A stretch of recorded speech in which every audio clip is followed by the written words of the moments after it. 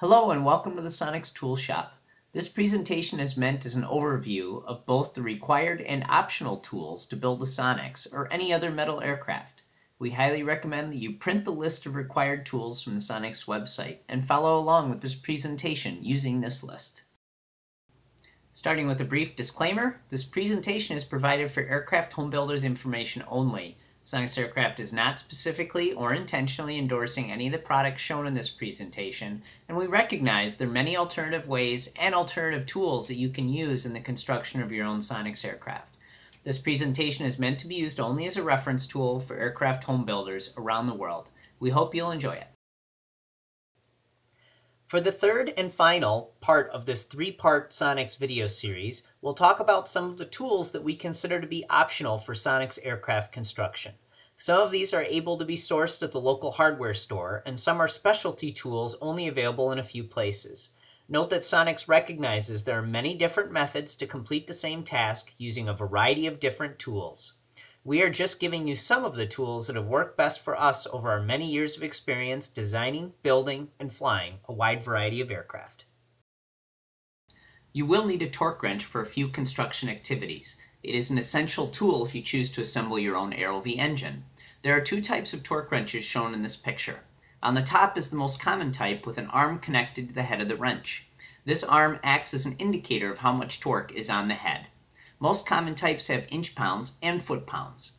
Another type of torque wrench has an indicator on the handle. You rotate the handle to dial in the desired torque number, and it clicks when you've reached it. We've also included a couple of types of drill taps. These are not required but nice to have for installing threads into various components if necessary. This is a workmate or a clamping table. It's a very useful tool. Once you get it in the shop, I think it's something you'll use quite a bit. Most common activities you'll be using it for just as a second set of hands, much like your bench-mounted vise, and it's very handy for clamping large pieces of angle that need to be final finished. Since day one, Sonex Aircraft has used these simple and inexpensive riveting tools to install all the solid rivets on our aircraft. The machine bucking bar provides a notch to clear the Sonex bar cap, and is a tool Sonex Aircraft sells. Note that the only solid AD rivets in Sonex construction are a few hundred in the main spar buildup, where access to both sides is easy. The other tools are a medium-sized 2 to 5 pound sledgehammer, and a large bolt with a polished head to serve as the setting tool. This riveting method provides a great deal of control to the builder, and if done correctly, meaning you're not working too hard, it is extremely simple for any skill level to do. This method represents a huge potential savings in tool expense by replacing hundreds of dollars of solid riveting tools with a setup that costs less than $50. There are only very rare occasions where we use grinders and moto tools. Shown in this picture at the top center is a grinder. This would be used mainly if you're going to be welding up your own steel components and you want to make one smaller or change the shape of one. On the left-hand side of the slide is a moto tool, which we use almost never. It is kind of handy for polishing the insides of parts, and you can see some various cutting tools and other sanding adapters. You can even use it to drill holes. And on the right-hand side is a very small pneumatic drill, a high-speed drill. This is very useful, for example, if you put a spiral cutter for cutting out your fiberglass parts, and also just drilling holes. This is also a tool we use rarely, if ever, in aircraft construction. But hole saws and fly cutters are helpful, obviously, for cutting holes in sheet metal.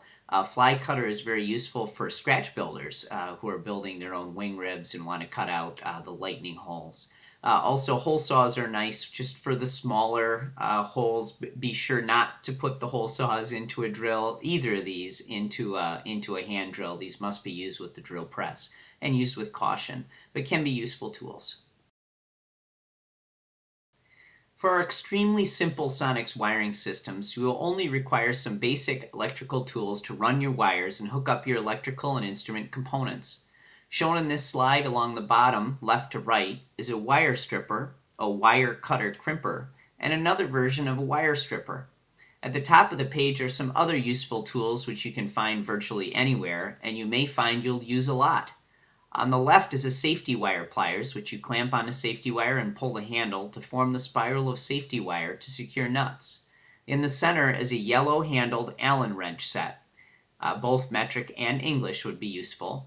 And on the right are some long reach forceps, which are very nice if you're working by yourself and need a long, narrow reach to hold or grab something. These tubing tools would be used very rarely. In the upper right-hand side are some spiral sleeves that you put over soft aluminum tubing so you don't kink the tubing when you bend it. Used very, very rarely. In the lower right-hand side is a simple tubing cutter, two different sizes, one very small and one medium size, used to cut mainly steel tubing. For those of you that are doing your own welded components, this might be a very useful tool. And on the left-hand side is a tool you'll really only use once to do your fuel system, and that's a flaring tool. It actually puts a little flare or expands the entry point of aluminum tubing for your fuel system so you can install fittings. This is a handy little tool that I would consider to be more of a nice-to-have tool, and that's a rivet spacing tool. What happens is if you grab both ends of this rivet spacing tool and pull it out, it ends up allowing for an evenly spaced set of holes at the top. So it's useful, for example, where in your plans you'll have 7 holes evenly spaced and it only gives you one dimension. You simply put the first hole there, count 7 over, and expand the rivet spacing tool to that 7th hole. And that will allow you for an even space. Again, nice to have tool, not absolutely necessary. These sanders are also used extremely rarely unless you choose to do certain tasks.